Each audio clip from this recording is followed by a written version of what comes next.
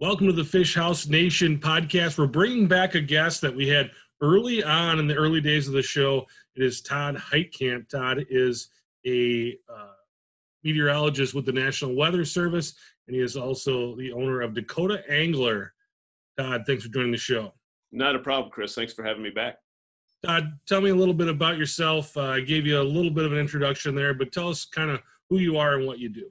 Sure. I'm a native of Southwest Minnesota. I grew up in Adrian, which is in Southwest Minnesota, as I mentioned, and went to school for meteorology at the University of Wisconsin. And I am now in my 33rd year working for the National Weather Service.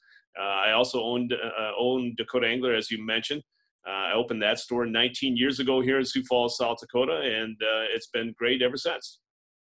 Todd, we wanted to have you on today to talk about how weather can affect fishing, but really, I think this is a conversation about barometric pressure. What is barometric pressure? Just kind of give us a definition of what it is and how it works. Well, barometric pressure is really what drives weather, quite honestly, but it's the measurement of the weight of the atmosphere upon your shoulders. It's the air actually pushing down on everyone's shoulders across the entire globe. It's one thing that, if you haven't, maybe you're starting to feel it, Chris. I know I am, but I can remember when I was younger, my grandfather, we used to say that, the joints would start to ache whenever the weather was changing. That's all related to barometric pressure, and the weight and the changes of that pressure will determine how a person feels, as well as how, the bite is out on the area lake. So it is all related. It really determines the strength of the wind. And that's where a lot of people think that wind forecasting is really a true measurement of your success out on the body of water, but it's really related to barometric pressure, which then also drives the wind. Yeah, you talked about your grandfather. My dad used to say that the cows are all laying down when a storm is coming. Animals feel those changes in barometric pressure better than we can.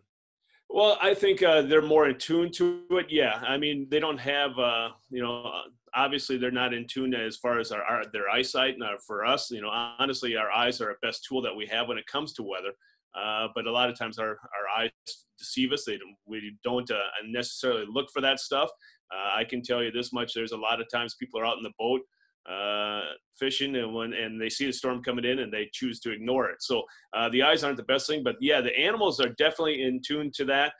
That's why a lot of times if you have an outdoor dog or some type of pet, that they, obviously will, as a storm is approaching, they will go someplace to shelter themselves. They don't know, they're not hearing the sirens going off or anything like that, but they're in tune to the weather and they can sense those changes, most definitely. How does changing barometric pressure affect fishing, and why does it affect fishing? Well, that's the whole key is a lot of times, especially during ice season, you'll notice this more than anything else because a lot of people are watching their electronics a little bit more and how those fish are reacting to your presentation. But when it comes to barometric pressure, that, again, as I mentioned, that's the measurement of the weight of the air above you. And so when the pressure is the highest, the air is the heaviest at that point in time. And so when you're talking about ice fishing, that impact or the effect is amplified that much more because the ice takes up more water volume. And so when the pressure changes, that causes the change in the fish. In other words, their air bladder, what they use to help keep them buoyant. And so when the air pressure changes, their body metabolism and everything else has to change with it. Their air bladder will expand, and as it expands, it takes up more room in their body, makes them feel full, and they will actually fall to the bottom or hug the bottom until that pressure that starts to equalize or actually begins to fall, and then they'll move around a lot. And people will see that on their electronics. If they're watching their electronics, they will see the fish come up to your bait, and then they'll go right back down. Again, they're curious, but they're not hungry because they're full. And that's mainly due to the influence that high pressure has on them. And high pressure is usually indicated by very light winds and clear, crystal blue sky. And that's when a lot of people want to go out because the weather is the best for fishing as far as the fishermen are concerned, but not necessarily for the fish themselves.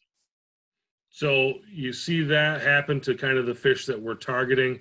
How does that barometric pressure change? How does that affect the fish that the fish we're targeting are trying to eat? Well, Yeah, I think what we have to do is really take a look at, obviously when the pressure is the highest, it's the bite is usually the toughest. When the pressure is the lowest, you don't have to go looking for the fish. They'll actually come to you. So when the pressure is highest, I call it kind of like kamikaze fishing, or what Tony Roach is appropriately called ice trolling. What you're doing is you're going out looking for those active fish. You're going to find fish, and you may entice one or two of them to bite, but you want to find those active fish. And so what you need to really do is you need to go out, drill a number of holes and find those active fish. And typically they're a little bit smaller than what you would normally see, but still at the same time they're the active ones, and those are the ones that you want to pursue. Why does barometric pressure change? What causes it to go up and down? Well, that's basically what drives weather. What I always say is that if you took a bottle of water and let's say you filled it halfway full, and you turn that bottle of water sideways, upside down, whatever direction you want to turn it, the volume of water, or the amount of water in that bottle doesn't change. It stays the same. And so think of the atmosphere as that water in that bottle. The atmosphere, the amount of air does not change around the globe at a given time, but it may fluctuate. It may have a little bit of a valley, and let's say over the central U.S. where there's a ridge or a mountain of high pressure over the eastern part of the United States. So it just changes a little bit, but the amount of volume doesn't ever, the amount of water never ever changes. So what it comes down to is that when low pressure pulls out of an area, high pressure builds into it. So it's just replacing that gap. It's filling the gap that is left, or filling that void that is left after low pressure or high pressure moves out of the area. So when a lot of, I guess the laymen, when they think of pressure, they think of storms moving in, storms moving out. But is there anything else that really people can kind of detect a change in barometric pressure? Is there anything else they can use to do that?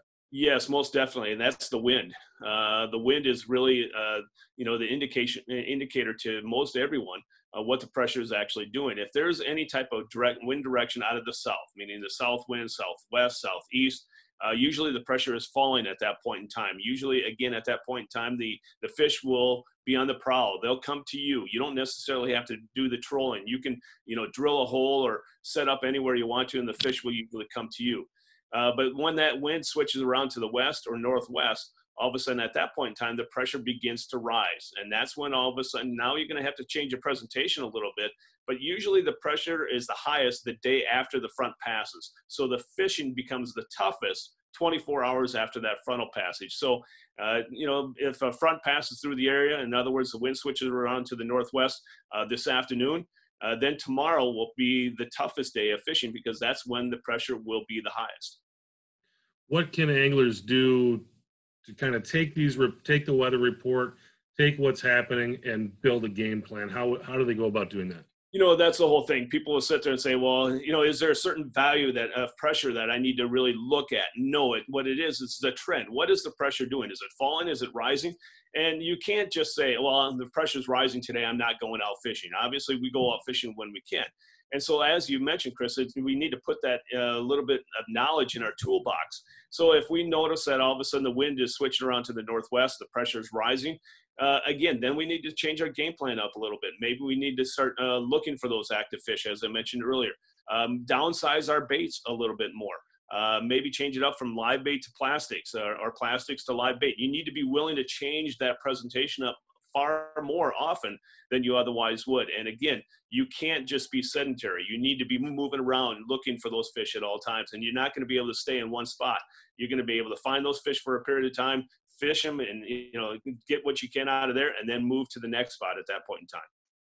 Are there any other weather factors that anglers should be looking at when they're kind of putting together their plan on how they're going to fish? What other weather factors besides barometric pressure are important? Well, I think the other thing is, and barometric pressure is what I've done a number of studies on for the number of years working with various professional anglers. So that is the number one factor that influences a person's success out on the ice or on an open body of water. But the other thing is that people need to remember also when it comes to just staying safe. When they're talking about wind chill during the wintertime, or heat stroke in the summertime, or even storms in the summertime or wintertime, all those things come into play to know what the forecast is before you actually venture out on the ice or hit the water with your boat. You need to know what you need, how you can better protect yourself and prepare for the influence that Mother Nature is going to have on your success and on your safety when you're out on that body of water. Is there anything about how weather affects fishing that I didn't ask you about that you think is important, Todd? No, I think, there's things that people have obviously have felt and experienced many times when they're out on the ice or on the body of water that the old saying, the fish bite best right before the storm. Very appropriate, because that's when the pressure is the lowest right before the storm. You can go out there and people will push the limits to the last possible moment before the storm hits, and because the fish are biting. They had a fantastic day, so they'll pull the boat off, or they'll come off the body of water, and they'll go back out there after the storm passes, and they won't catch a thing, and they'll go, what happened? Same spot, the fish were here before, and now why aren't they there? Well, because the pressure changed, the wind switched around to the northwest. So those are all things that we have witnessed before and experienced, and we just need to now not necessarily say that the weather is the key to your success, but is a very vital thing that you can't control. We have, the fishing industry has come a long ways through the recent years with technology and baits and everything else, but the one thing that you cannot control is the weather and the influences that it has. So it's up to us to understand what those influences are. Todd, if people want to know more about you and Dakota Angler, how do they find you? Well, they can check us out on the web at dakotaangler.com, or they can give us a call at 605-336-9132. Plus, we're on social media. We have a Facebook page, Instagram, Snapchat, Twitter, you name it. Whatever's out there, we got it. I like watching the fishing reports you have on Facebook. Those are really good. Well, I appreciate that. And that's one thing that has gotten a lot of attention. The past couple of weeks, I've talked more about weather on there, and also the trouble that we have in forecasting wind. But we try to throw a little bit of nuggets of information out there so that maybe we can help people learn a few things as we're going along as well. Awesome. Todd Heitkamp, thanks for joining the show. Really appreciate it. Not a problem, Chris. Thanks for having me.